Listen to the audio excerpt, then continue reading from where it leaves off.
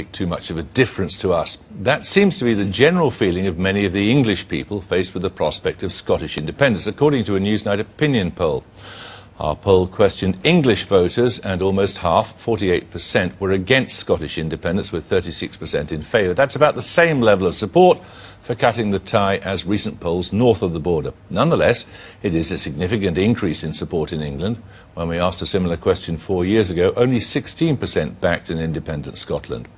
But if the Scots choose to go it alone, the English may not be too upset. When asked if Scotland was to become independent, would England be better or worse off, most, 51%, didn't think it would make much difference. 19% thought England would be better off, 21% said worse off. The remainder didn't know. And when asked if they wanted a UK-wide referendum to ratify any Scottish bid for independence, although the vote was split, 45% said yes, they would like a say. Well, the question of Scottish independence has become a whole lot more urgent since the Scots nationalists took control of the Parliament in Holyrood. They promise a referendum on independence. No one is offering the English a vote on whether 300 years of union should be chucked in the bin. Well, we're going to talk further about whether Britain has a future shortly. But first we asked Alan Little what he thought was behind the rise of Scottish nationalism.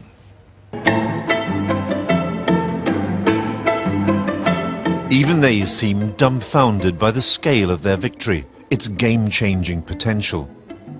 50 years ago, the SNP polled less than 1% of the popular vote. What has happened in Scotland in the course of my own lifetime to turn them into the dominant force, one that is changing the political landscape of Scotland? This party, the Scottish Party, the National Party, carries your hope, and we shall carry it carefully. In the Scotland I grew up in, the British state was a very concrete presence. It dug coal, milled steel, built ships, manufactured motor cars. It put the gas and electricity and the phone into your home. The state probably even owned the house you lived in. In the 80s, all that changed. Scottish industry was swept away. Something of the shared experience of Britishness was swept away with it.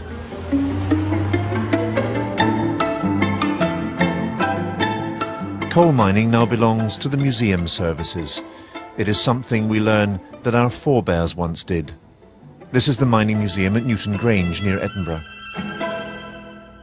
The miners of Fife and the Lothians were part of a shared community of interest with miners in Nottinghamshire and Yorkshire and South Wales.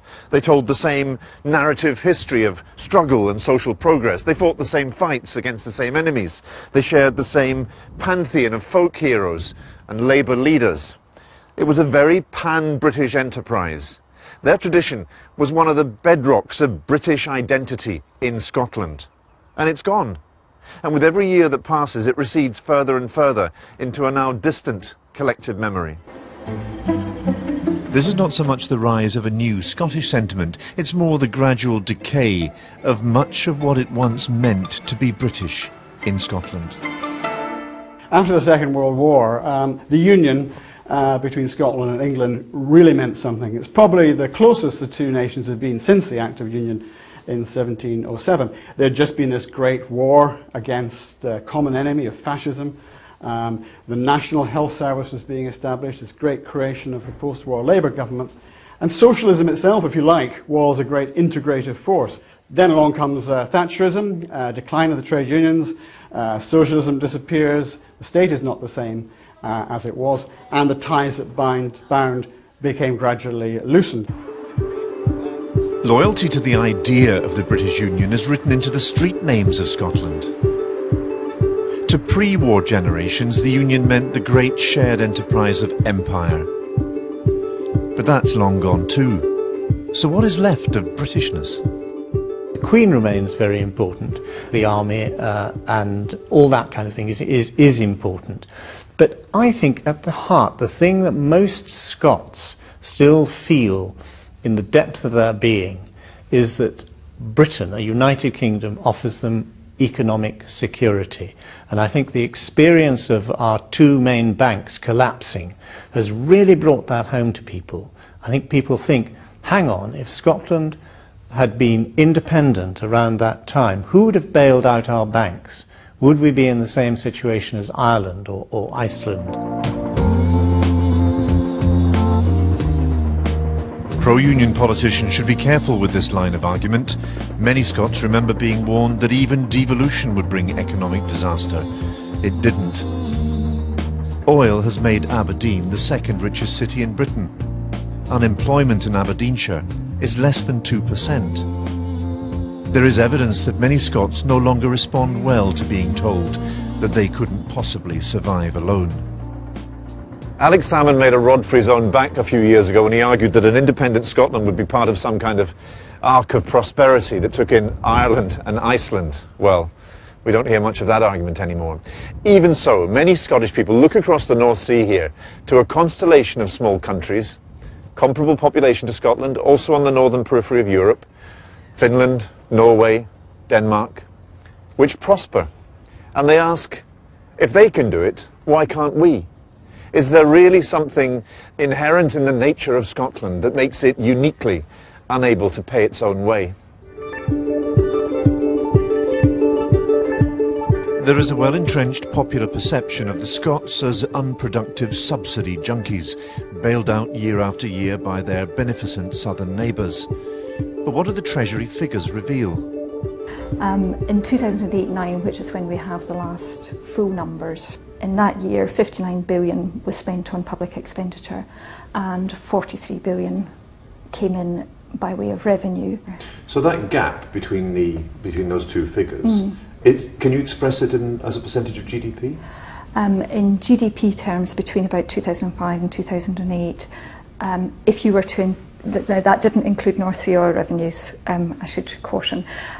If you did include North Sea oil revenues, and clearly that's a point for debate, then the percentage of GDP ranges from around 1.6 to 2.3%. So when you include oil revenue from Scottish waters, Scotland's budget deficit is not very different to that of the UK, fairly normal by European standards. And when the price of oil rises, Scotland's deficit falls below the UK's. Two things Scotland's got no shortage of are these: wide open spaces with almost nobody living on them, and you just have to stand here for a few minutes to feel the huge potential of it. Alex Salmond's ambition is to turn Scotland carbon neutral by 2020. He talks about a post-oil future in which an independent Scotland would be what he calls the Saudi Arabia of renewable energy. The question is it more achievable inside or outside the United Kingdom?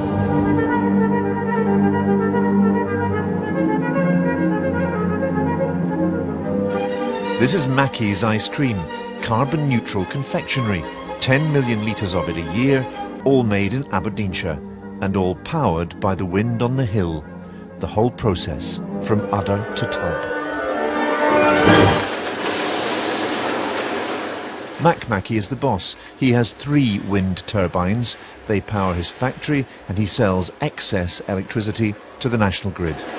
On balance, over a year, we produce more electricity on site than we actually use. So we're, from that point of view, carbon neutral. It's a huge opportunity for Scotland. Scotland is the windiest country in Europe, and the UK as a whole is a big electricity user. So that's why Scotland can become 100% renewable by 2020, which is the SNP plan. I think we can do that. And herein lies a problem for Alex Salmond.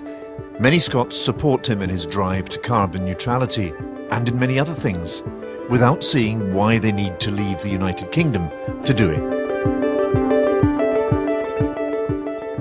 When the Scottish Parliament was set up more than a decade ago, the sky didn't fall in. Businesses did not run away to England. There was no flight of capital. It quickly established itself as the pretty much undisputed focus of political domestic life in Scotland.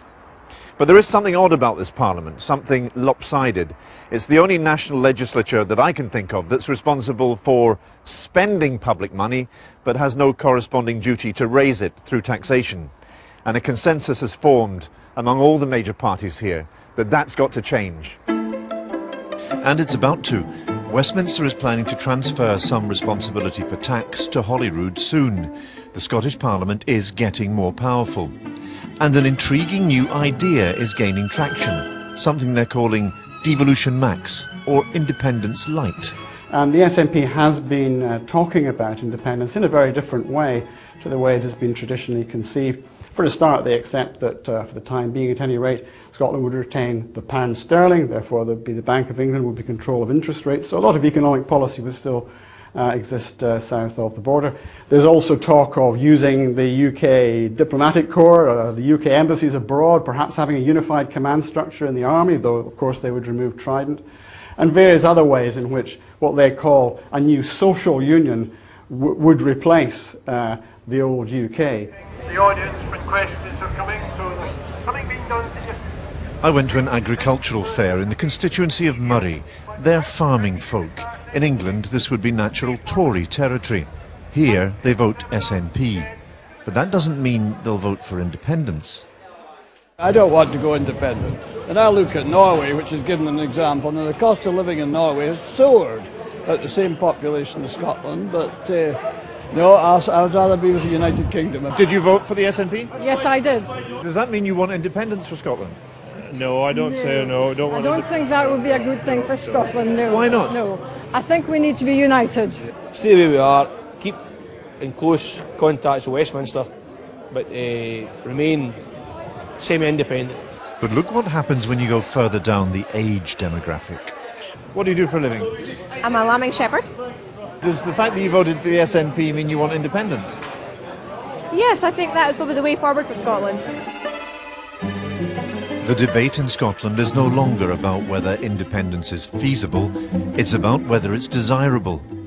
For independence no longer means a repudiation of all that is British. It no longer means separation in any meaningful sense. And that is the real game changer.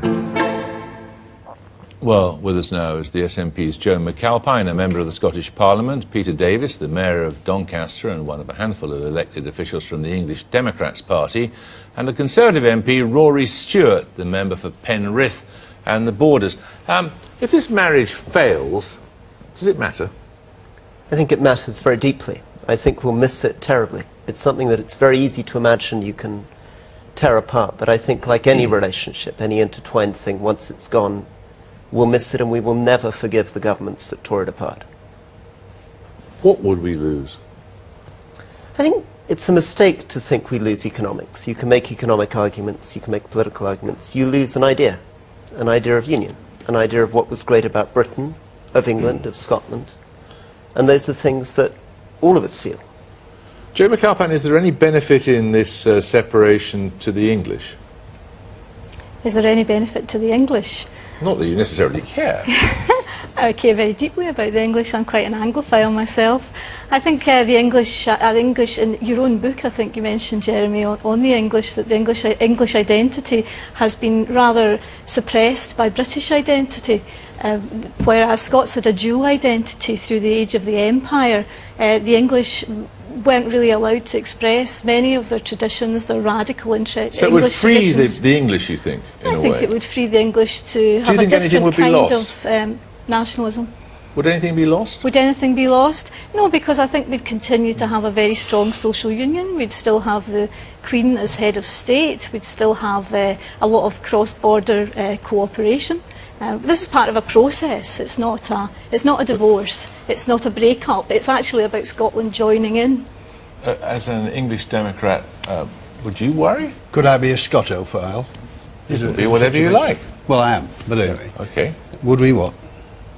Do you care if the Scots decide to go their own way? Not now. I think if we turn the clock back, I would like to go back to the status quo ante, before the devolution settlement. Oh, I thought we came back to 1700. No.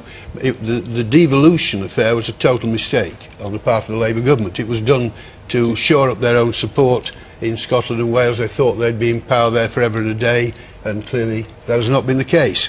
The losers in that devolution affair were the English. Well, if I could intervene, we got no parliament. If I could intervene there, the reason for the Scottish Parliament was because there had been a very, very long campaign within Scotland for a parliament that allowed a democratic expression for Scotland. No, I think probably in the end it reflected desires for the Scottish people.